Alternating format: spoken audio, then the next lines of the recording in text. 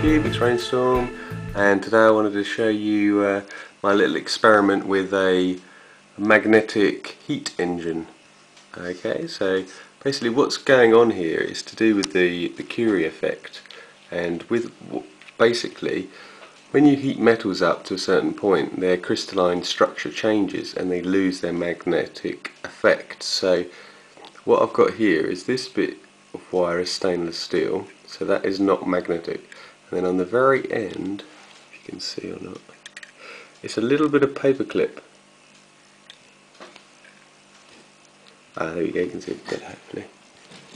I made a little hoop, and that little bit on the end is iron, and these are my magnets here, and then a candle underneath. And what will happen, as the candle heats the metal up, it will get to a temperature about 770 degrees centigrade, and at that point the crystalline structure will change and the metal will lose its magnetic abilities. So then what will happen is it will fall down here because of gravity. Then when the metal cools down again, what will happen, I have to line it up, but what will happen is it will obviously ping back up there. So what I'll do is I'll just line these magnets up, because all it is just a bit of wood with a magnet either side, so I can just adjust it rather than just screwing it on there.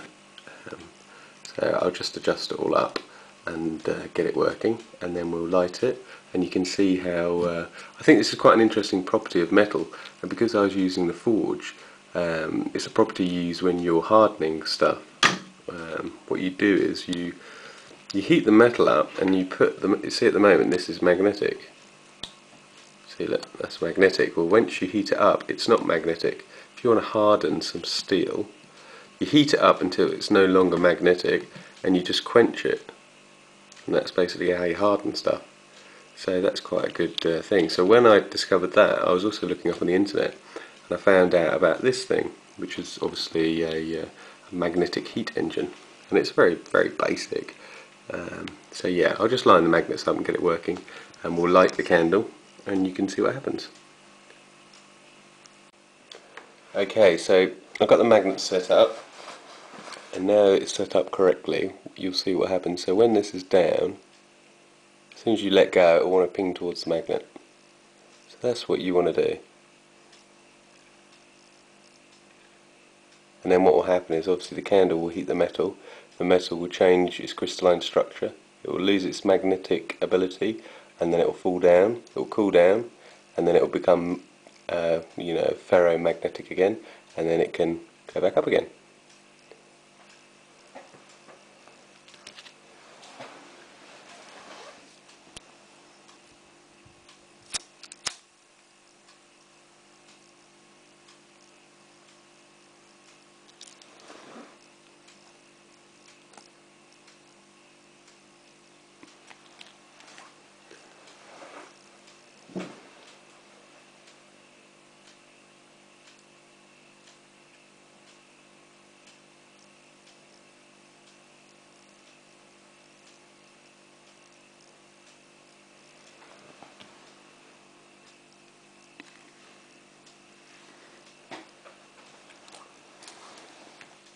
Just get the candle in the right place.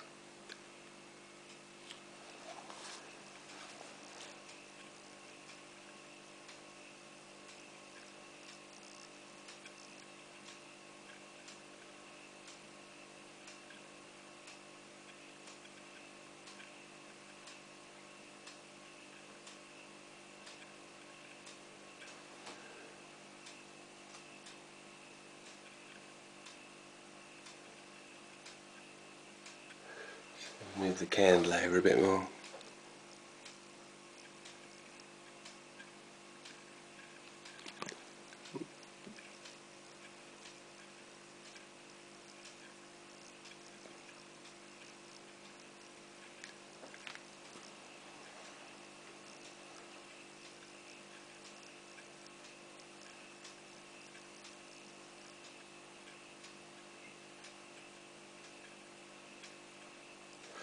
So this is a simple demonstration of the Curie effect.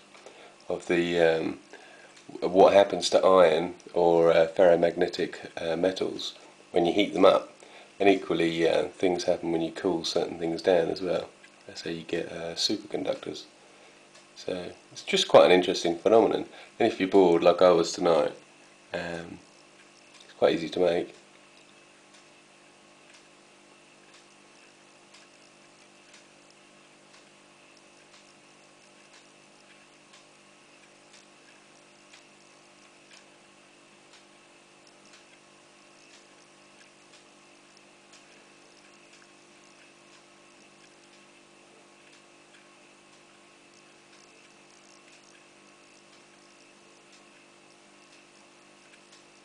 And I think if I made it slightly better, you know, if I tweaked it a bit more and made it a bit more precise, it'll probably work a bit better.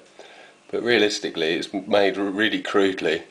And like I say, all I've used is the long bit of wire is stainless steel, so it's not magnetic, because I was having problems with, if I had the whole bit of metal magnetic, the magnets are so strong that you don't heat the rest of the wire up, and of course you need it to lose its magnetic properties. So I used stainless steel, which doesn't have any magnetic properties, and then just hung a little tiny bit of metal on the end, and then that's a lot easier for the candle to heat up and cool down and all those sorts of things.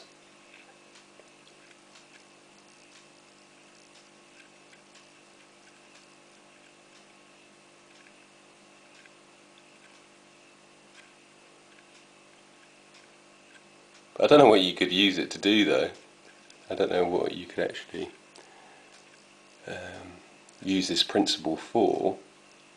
So if anybody's got any ideas of something that you could do with it, leave it in the comments box. Okay, this is Rainstorm's blog today about the Curie effect and a magnetic heat engine. Okay then, it's Rainstorm signing off. You're traveling through another dimension.